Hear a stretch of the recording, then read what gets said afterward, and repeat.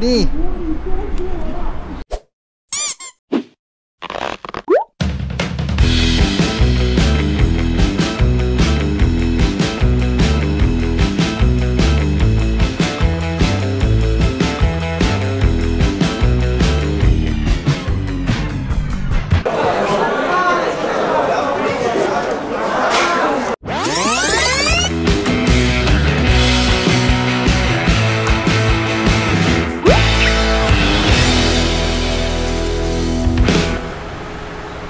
Hello guys, Queenie and I have just left Dalian and we are currently in Dandong. We just got quarantined for an hour outside the station for God knows what reason. Almost had to be quarantined for 1 day, but thankfully we escaped. But anyway, we're in the small city of Dandong, which is somewhere in the Dongbei region. And this is one of the most, not one of the most, it is the most communistic city in the entire world. Extremely well known for its scenic landscapes and Korean culture. North Korean to be exact. So without further ado, let's go grab some Korean food and explore the city. Sitting right smack on the border of China and North Korea, it's safe to say no other city is as communistic as this one. Initially, Queenie wasn't interested to come here because she was afraid that there wouldn't be much to do. But I managed to convince her, because where else can you see North Korea up close and personal without actually entering the country? You can say it's almost like watching porn, a visual experience of the forbidden fruit. We're currently at a popular food chain in Dandong and this is their most popular dish. Its Korean name is called samgyetang, basically herbal chicken. This is one of my favorite dishes. I love soup and I love chicken. We got two flavors, the original samgyetang and this is the herbal samgyetang, which is more herbaceous. The original samgyetang, you can taste the ginseng. It's a very distinct flavor. Oh, look at that! There's like glutinous rice, there's ginkgo nut, and there's a berry, goju berry I think. Look at how flaky the meat is.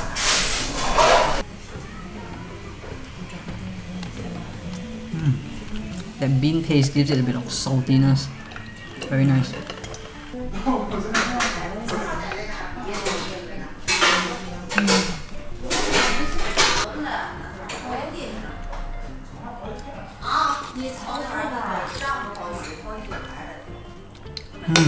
I prefer the herbal soup because it has more intense flavor. Very herbaceous. In the past, only rich aristocrats get to eat this.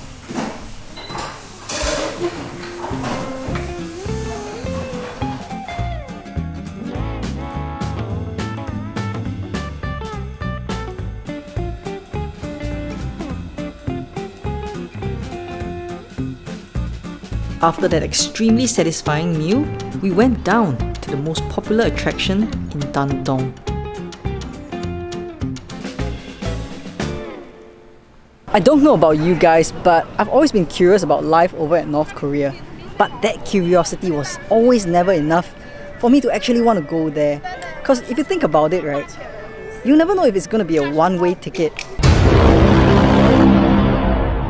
And even if I did enter the country and explore the place, it would be filled with all sort of anxiety and worry. So I don't want to put myself through all those trouble.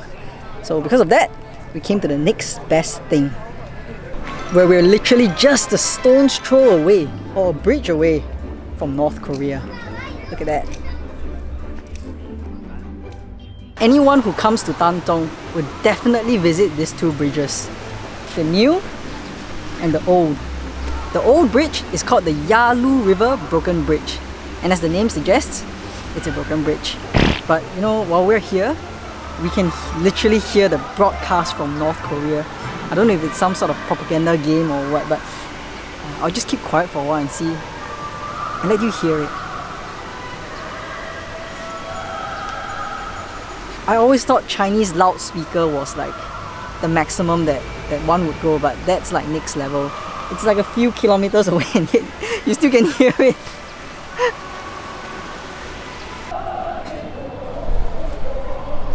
The second bridge was constructed some time after the first, and this new bridge is called the China-North Korean Friendship Bridge.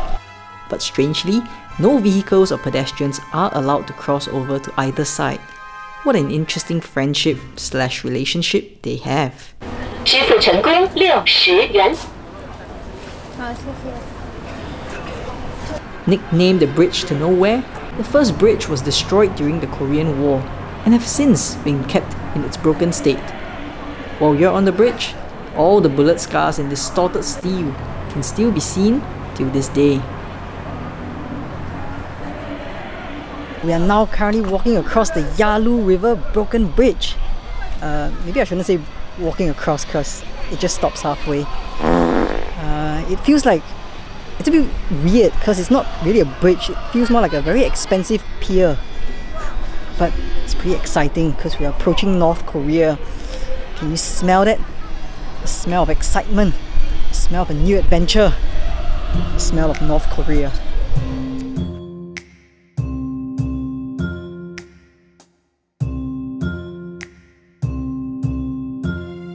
Apparently there are a few buildings across the river and they look relatively modern.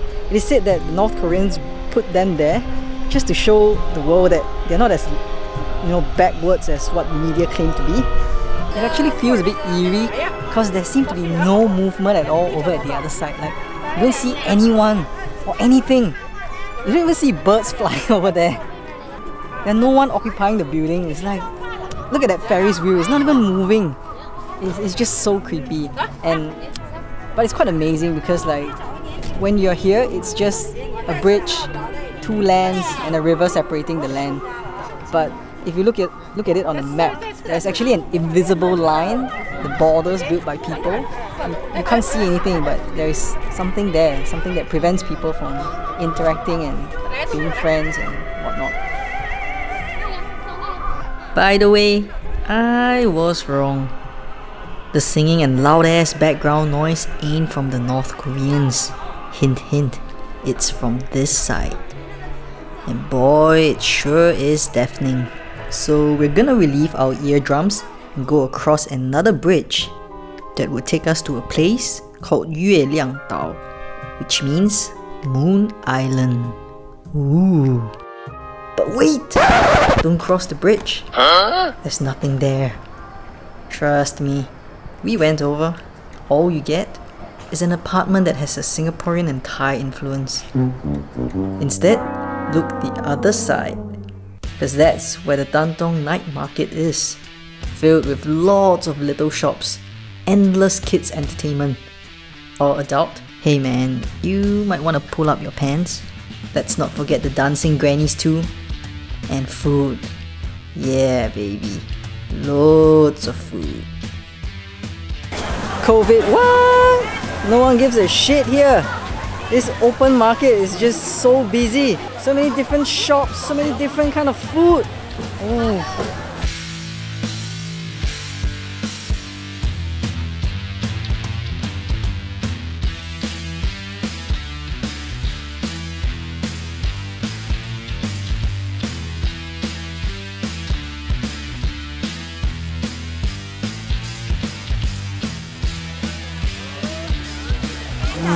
Whoa. I really love this street market scene. We don't have this back in Singapore because Singapore's too small. We only have like miniature ones called Pasar Malam. This is like next level. Barbecue squid is a Dandong specialty. If you come to the market, you have to try it. Very good. Oh, and don't you forget those beautiful oysters and scallops too. Look at that. Because Dandong is located near the coast, seafood here is cheap and delicious. They're usually served on a bit of garlic sauce and vermicelli noodles. Absolutely amazing. So if you love night markets like us, then I highly recommend visiting this place. The overall vibe and experience is just amazing. Something you don't get in a big city like Beijing. Based off popular Chinese social media, it's highly recommended to visit the bridges at night because it looks prettier with the lights on. But Yeah, seems like the energy shortage in China is real. But over at North Korea, things look even darker.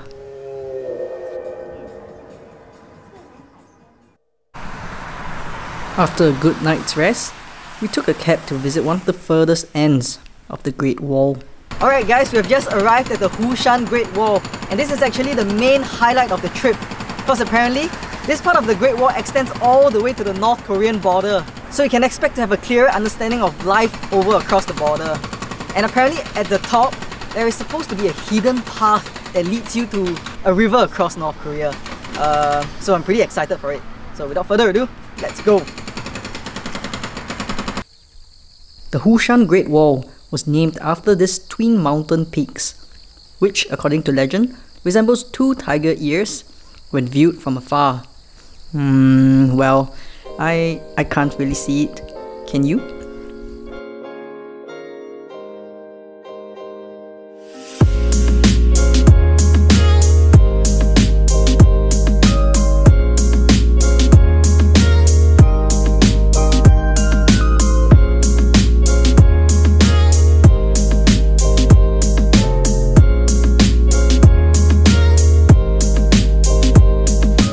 Into heaven.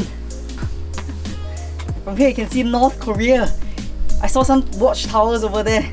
Oh, the sky is so nice today. Woo! We're lucky!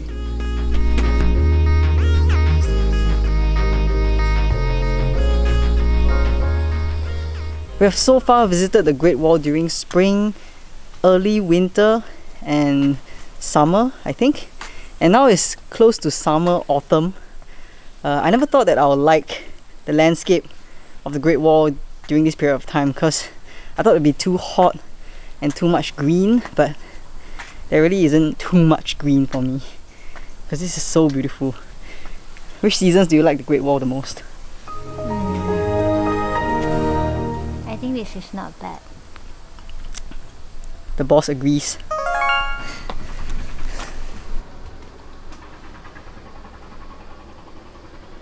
I don't know why the path to the Great Wall always starts off with these nice beautiful steps, and then it morphs into this monstrosity.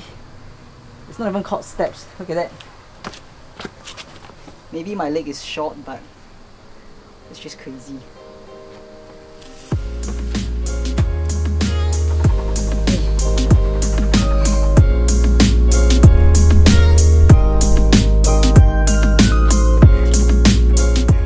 Change to my shorts because it's a bit too hot.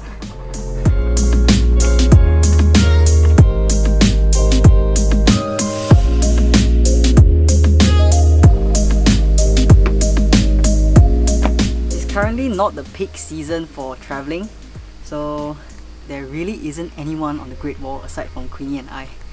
But now that we are here on top of the Great Wall, I mean, it feels a bit surreal because it's just landscape and some tiny huts. So yeah, really weird. If we continue heading down, it feels like we're almost going to be crossing the borders.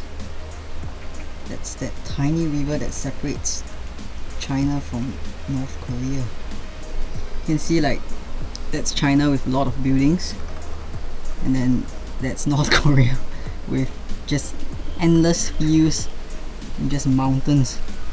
There's a bit of beauty to it, but a little bit creepy as well. Every time we make it down the Great Wall, we always find it amazing that we were just over there. See that tiny person climbing down? Yeah, that was where we were. While we were going up and down the Great Wall, we were constantly being attacked by the spider webs. So be prepared to wipe off some webs. Alright guys, we are here. When you're coming down from tower number 2, there is apparently 2 paths for you to take. The one on the left takes you down a rather interesting route according to the map, and the one on the right leads you to tower number 1, which is quite a boring route because after you hit there, you just go straight out from the park. So we're going to take this route now.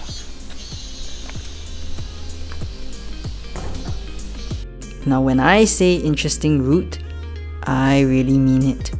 There are no footpaths, just these natural steps, or whatever you want to call it, and at times you crawl or hang on for dear life. But you do get sneak peeks over to the North Korean side, which is a plus. She found a cave in the middle of nowhere and she's so excited to see what's inside.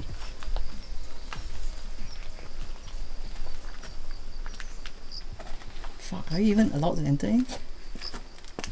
Why? I feel like I see a bat. A bat? Oh, hanging on the top.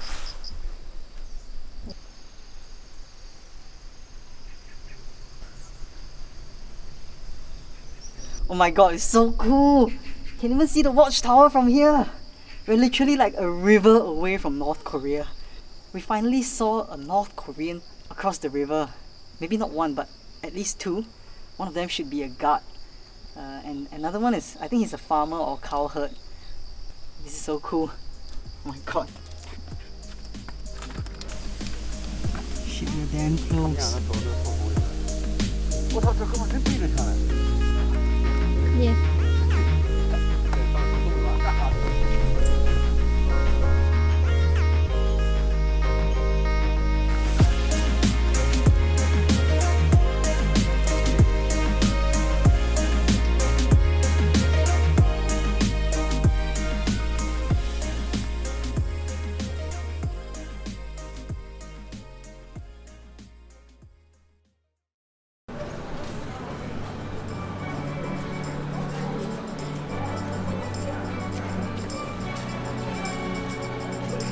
Our final stop in Dandong City is Dandong Laojie, an indoor food court with an outdoor exterior setting, filled with lots of street food and gift shops.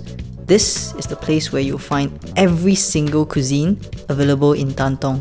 We're now at Dandong Laojie, and it's kind of weird because we're technically indoor, but the setting and the design, it's all like some sort of old school outdoor 90s decor. And it's all lined up with rows and rows of shops selling street food. It mostly sells the same thing over and over again, so you might just want to pick one shop and then just go with it.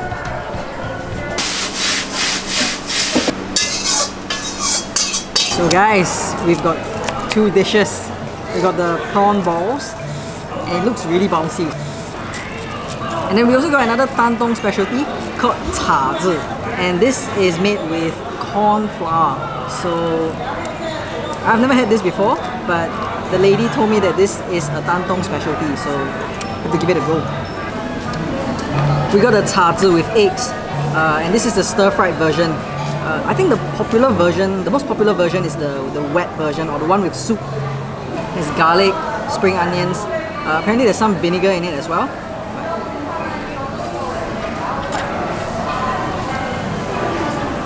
It tastes a bit like egg noodles, but slightly denser and bouncier.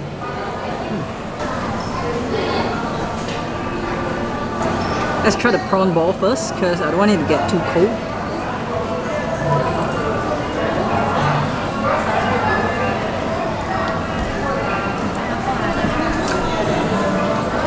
Wow. There's a bit of flour mixed with the prawns, but it's not too doughy. It's very bouncy. And then it comes with a garlic, soy and chili sauce. So that sauce really complements everything. After satisfying your belly, you can also head up to the second level to grab some souvenirs. Although the price can vary depending on your race, if you know what I mean. Haha. Anyway guys, that's it for this Dandong adventure.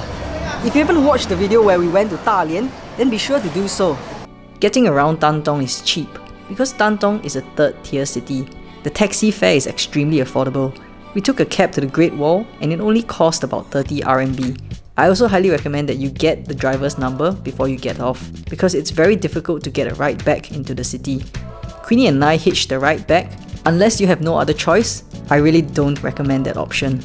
You can easily get around the city with the usual rental bikes, but it's really difficult to find them. In the meantime, if you've enjoyed what you've watched, then please smash the like button. But alright guys, I guess we'll be heading off. But remember, don't forget to subscribe and stay so thirsty.